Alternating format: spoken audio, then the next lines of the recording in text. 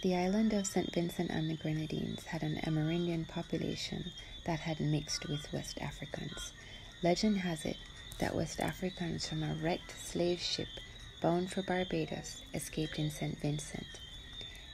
Their descendants are known as the Garifuna, and for 200 years they defended their island and were never really enslaved. Eventually, they were exiled to an island thousands of miles away off the coast of Honduras in Central America.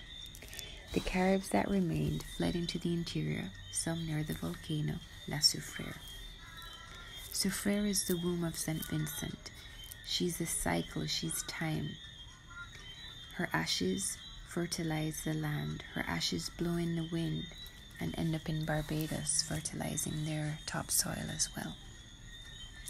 Paramount Garifuna chief Joseph Chatoyer, depicted smoking his pipe, is the national hero of St. Vincent and the Grenadines.